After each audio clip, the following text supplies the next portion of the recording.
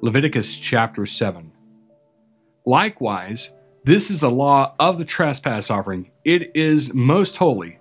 In the place where they kill the burnt offering shall they kill the trespass offering, and the blood thereof shall he sprinkle round about upon the altar, and he shall offer of it all the fat thereof, the rump, and the fat that covers the inwards, and the 2 kidneys, and the fat that is on them, which is by the flanks, and the caul that is above the liver, with the kidneys, it shall he take away.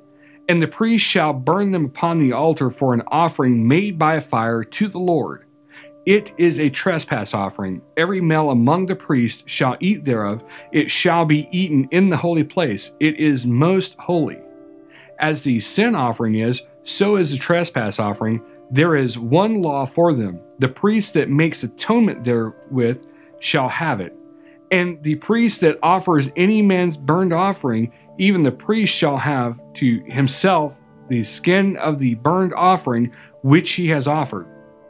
And all the meat offering that is baked in the oven, and all that is dressed in the frying pan, and in the pan shall be the priests that offer it.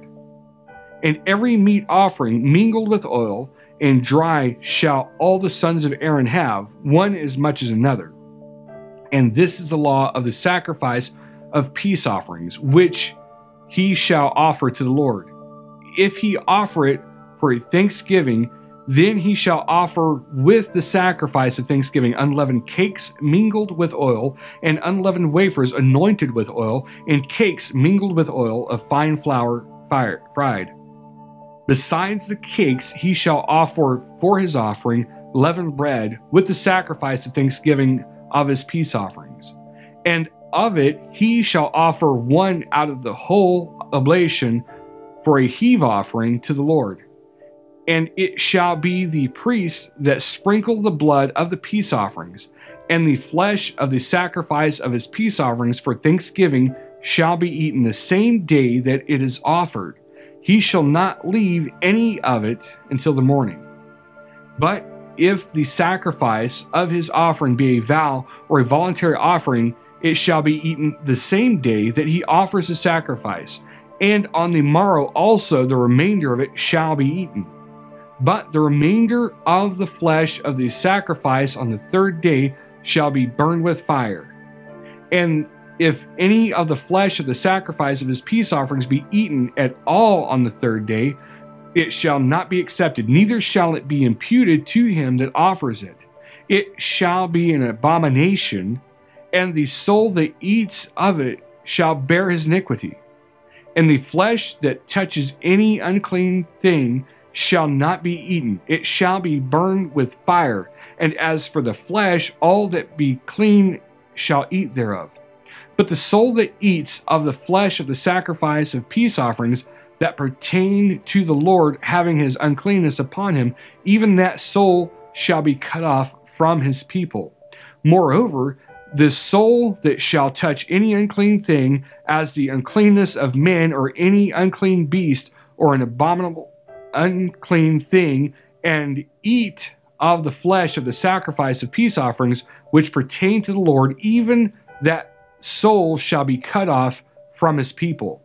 And the Lord spoke to Moses, saying, Speak to the children of Israel, saying, You shall eat no manner of fat of ox, or of sheep, or of goat, and the fat of the beast that dies of itself, and the fat of that which is torn with beasts, may be used in any other use, but you shall in no wise eat of it. For whosoever eats the fat of the beast of which men offer an offering made by fire to the Lord, even the soul that eats it shall be cut off from his people. Moreover, you shall eat no manner of blood, whether it be of fowl or of beast, in any of your dwellings. Whatsoever soul it be that eats any manner of blood, even that soul shall be cut off from his people. And the Lord spoke to Moses, saying, Speak to the children of Israel, saying, He that offers the sacrifice of his peace offering to the Lord shall bring his oblation to the Lord of the sacrifice of his peace offerings. His own hand shall bring the offerings of the Lord made by fire, the fat with the breast. It shall bring that which the breast may be waved for a wave offering before the Lord. And the priest shall burn the fat upon the altar, but the breast shall be Aaron's and his sons, and the right shoulder shall you give to the priest for a heave offering of the sacrifices of your peace offerings. He among the sons of Aaron that offers the blood of the peace offerings and the fat shall have the right shoulder for his part. For the wave, breast, and the heave shoulder have I taken of the children of Israel from off the sacrifices of their peace offerings, and have given them to Aaron the priest and to his sons by a statute forever from among the children of Israel.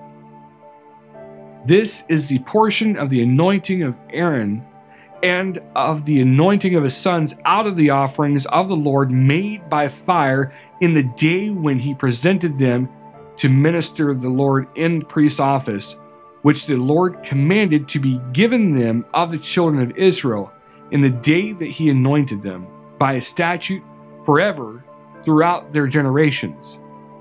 This is the law of the burnt offering, of the meat offering, and of the sin offering, and of the trespass offering, and of the consecrations, and of the sacrifice of the peace offerings, which the Lord commanded Moses in Mount Sinai in the day that he commanded the children of Israel to offer their oblations to the Lord in the wilderness of Sinai.